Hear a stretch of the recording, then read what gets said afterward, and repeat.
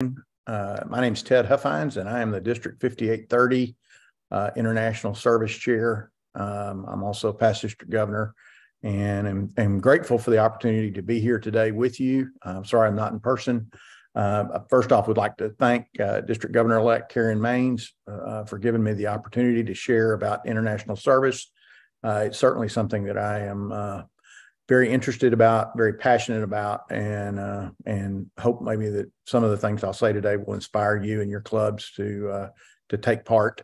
Also, couldn't go by without saying thank you to Shirley Penix Evans for her help in so many ways, past, present, and I hope in the future. So anyway, I'm going to start off just talking about international service, and you may sit there and you may say, why? You know, I know a lot of clubs are very passionate about doing things that they can see in their local communities. There's lots of needs, and I would agree with that 100%. Living in East Texas and having the opportunities to visit so many of our clubs, and certainly where I live in Marshall, Texas, you know, there are lots of needs here.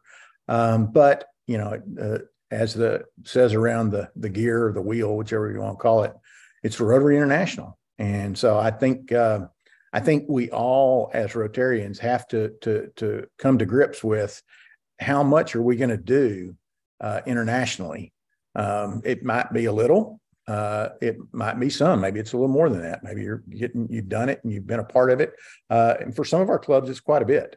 We have a number of clubs that have invested a great deal of their resources, their time, and have gone to great lengths to support people in other parts of the world. And so I know we have had Rotarians in the last several years that have made trips to Mexico, to Africa, to Guatemala, and I hope and pray that we continue to do that. So my challenge to you is, as you listen, think about opportunities to get started. You know, if you're doing international projects, you know, continue to build that reach and the amount of impact that your club's able to have. You know, if you're just getting started, collaborate. I'm going to give some examples of some clubs this year that collaborated on some projects internationally. And so, you know, and I can't go without saying this.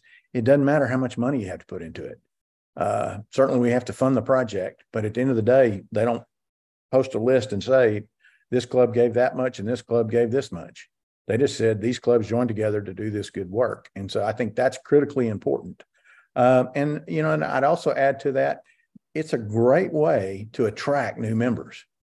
You know, if you visit clubs across our district, big clubs, certainly small clubs, rural clubs, you know, we're looking for new members. There are a lot of people out there that are excited about the opportunity to do something outside of where they live.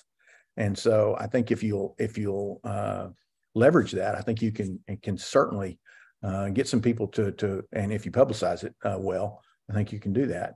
And then finally, you know, and this is what really drives me, is it's a chance to make a difference. Certainly with people, if I have the opportunity to go to some of these places, I see what I do and what the dollars and other things that I'm able to support and that we're able to do. I'm able to see those things, but there's always going to be a large number of people that, you know, just don't have any, I'll never see them, and you may never see them, but that's okay. So, all right, let's talk about what we've done in 22 and 23, this past Rotary year. Our district sponsored a global grant in Las Guabas, Mexico. It's in the northern portion of Jalisco territory or state. It's about 12 hours traveling distance north of Guadalajara. The last 3 hours traveling there are on foot up into the mountains. A very remote group of people, about 280, all indigenous. And this global grant supported the materials and installation for 50 dry toilets. And you say, well, why is that important? Certainly because if they are not provided opportunities like that, fecal matter ends up getting into the water supply. They don't have water, you know, like we think of out of the tap. And so it just creates a big problem. And this is going to be a game changer for that community. I did have the opportunity to go down to Guadalajara back in January, met the club that was doing the work, and they were really excited because they were there to see the opportunity. But again, it's much like building outhouses that allow for the waste to be easily down into the ground and things like that. And so really a good one. It was a $72,000 global grant. Our district put I think about $10,000 into that. So, a pretty good chunk. But we had other districts that joined in, and certainly the World Fund from the Rotary Foundation matched that. District grants, club project grants that we did this past year. Certainly the Longview Rotary Club did a very large one down in the Tikal-Petén region. We have a long history of partnership with that group, but they helped refurbish and repair a fire watchtower, which is critically important. They live in a very forested region, and fires just really are not only a risk to people, but also to the economy. They purchased additional fire detection equipment and binoculars and things like that. And then joined with the Mount Vernon Rotary Club in the purchase of oral hygiene kits, some prescription eyeglasses, and other supplies for children in the Exacatan-Petén region in Guatemala. So again, a great example of Longview Club, Mount Vernon Club, two different size clubs, but joining together to do good. And again, making quite an impact. The Marshall Rotary Club actually took part in two as well. They did a club project grant to support 10 students to the Annie T. Doe Memorial Foundation Academy that's in Liberia, over in I guess I always get my geography right, but it's over in the panhandle part, I guess, of the Gold Coast of Africa. And again, we had the opportunity, Catherine Mitchell from the Texarkana International Rotary Club, she is a part of that foundation, came and delivered programs all over the district. And there were a large number of clubs that helped to do that, and individuals that just stepped forward. So, but that was a club project grant for us. And then the Tyler Rotary Club and Marshall collaborated together to do to purchase an ophthalmic ultrasound machine for in the Tikal region. Dr. Mariquin, many of you had the opportunity to meet her when she visited a couple years back. But again, we've had a long-standing relationship with that group. This piece of equipment will allow her to provide the testing necessary for people with eye disease and injuries and things like that, so that they don't have to travel 8 hours by car over pretty rough and difficult roads one way. And so a huge difference maker for those people. And it extends the relationship that we've had with them. So those were the international projects. I know some that weren't club project grants. I mentioned that a number of clubs helped with the Annie T. Doe, but I want to mention also the Kilgore Rotary Club. Their club project grant every year involves purchasing shoes for their students in Kilgore ISD, and they had a bunch of extra ones. And so instead of just letting them sit around or waste, they made some calls and were able to get those shoes shipped into Mexico and delivered to an elementary school in Guadalajara, and they were distributed to special needs students. And again, huge impact and bright smiley faces on moms and children alike when their little kids were getting brand new pairs of shoes. And so again, congratulations to that club for stepping forward and doing that. So again, great opportunities. This coming year, our District 5830, will sponsor another global grant. This one is for mental health for youth down in Mexico City. And actually, it's going to be in collaboration with the Rotary Club of Mexico City, which is pretty significant because Rotary. They were the first, if I'm not mistaken, the first Rotary club in the country of Mexico. But this is a multi-layer training for indigenous adolescents, boys and girls, in Mexico City. The effort there to promote peace, positive social development, and certainly to reduce violence. Its cost is $121,000, so it's a bigger one, a bigger global grant. But I think there'll be a large number of folks that will come on board with that, because mental health is a focus for the 23-24 RI president, Gordon McAnally. He has really wanted to emphasize Rotary engaging and helping people with mental health. And so I'm excited about that. I know our DGE Karen is as well. So that's going to be exciting. Opportunities moving forward. Again, these can be club project grants, application dates coming fast and furious, but these projects range in various sizes. I think I have them from $150 up to about $10,000. They can be done individually by a club. If a club wanted to do it by itself and didn't want to do a club project grant, they could do that. If they want to use their available club project funds and pool them together, these are also projects where clubs could come together. Much like Longview and Mount Vernon, Marshall and Tyler, great opportunities to join together and do good work. And there's some in here that I think would be very appealing, and hopefully appealing to maybe some of our smaller clubs that say, we only have so much money, and that's fine. So I'm going to just start with those. The first one, for $150, you can purchase a wheelchair.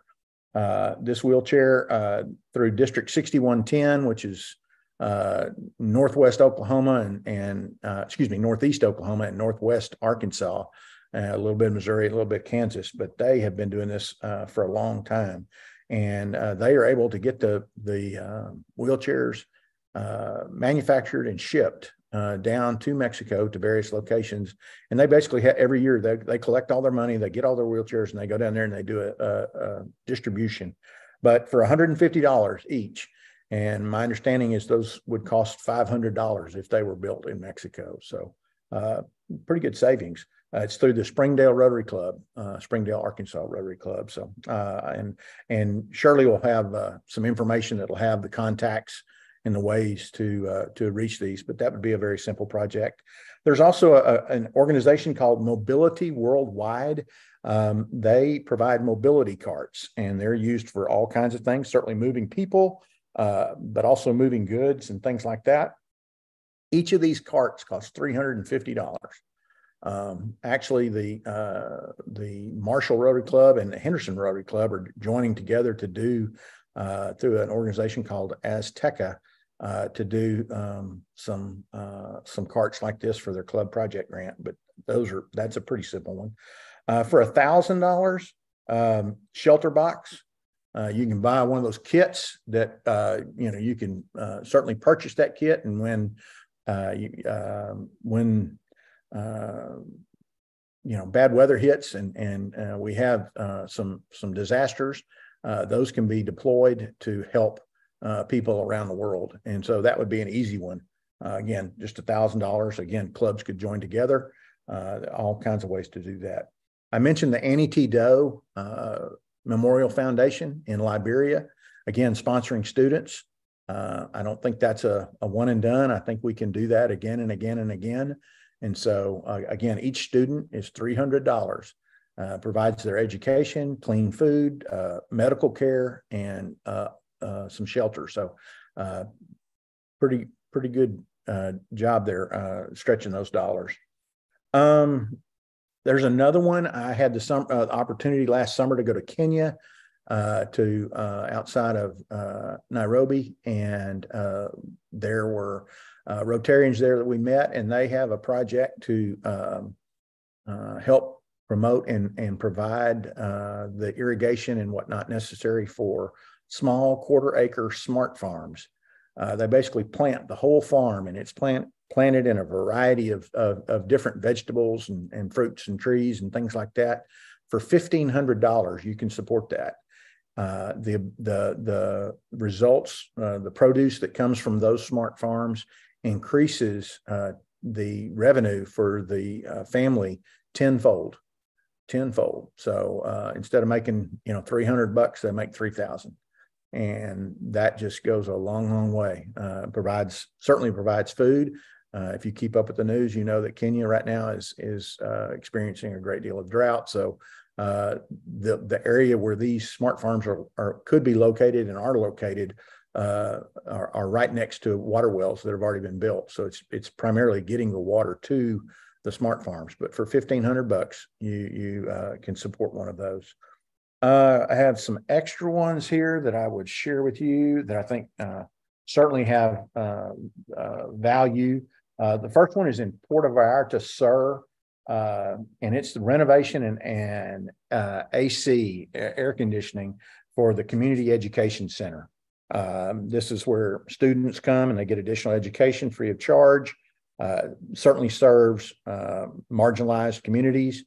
But it gives these children an additional opportunity to learn in order to enhance their chance for better employment and towards breaking the cycle of poverty.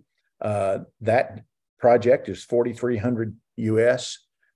So again, if it was a club project grant, you'd have to have half in cash and then the rest in DDF from the district. There's one in Tlaquepaque Industrial. This is a club that I've had the opportunity to work with before in a number of things, but they are wanting to purchase 30 laptop computers for library and facilities, supporting 480 Indigenous students. They'll also provide some lodging, food, medical, and extracurricular activities. This is a $10,000 project. And again, last two and these next few will be through Heart to Heart. The Heart of America, the Heart of Mexico. So these are ones that we've been joining with the last 5 or 6 years, I guess. Let's see here. Guadalajara Calamos. This is a project. It's $6,500, but it's building a library in a hospital, the Hospital Civil, in the Cancer Center for children, in the Children's Cancer Center. The previous club president passed away. Individual's name was Robin, and they are creating Robin's Library. And so the hospital has given them some space and they're wanting to fill it out. And so these funds will be used for books, materials, and things like that. It's a pretty solid project there. And then the last one I have here is the Santiago de La Monclova Club. It's a water purification system in the public schools there. Again, we have done a number of restroom renovations, water purification projects over the years, but this would provide maintenance and renovation to these systems so that the students have clean water to go to the bathroom and things like that. That project is about $9,200. So again, a wide variety of projects, different price ranges, but all very, very vital to helping other people.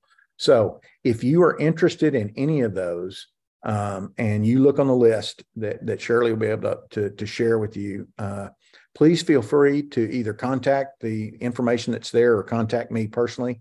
And I will be very, very pleased to work with you. If you're interested in collaborating, even today, if there are clubs that some point before you leave today have the opportunity to discuss, hey, let's do something together, do that. And let's figure out how to make that work. So again, it's my pleasure to talk about international service, and I would just encourage you to continue to do great things and look at the opportunities you have to make a difference and make this world a better place for everyone. So thank you very much. My pleasure.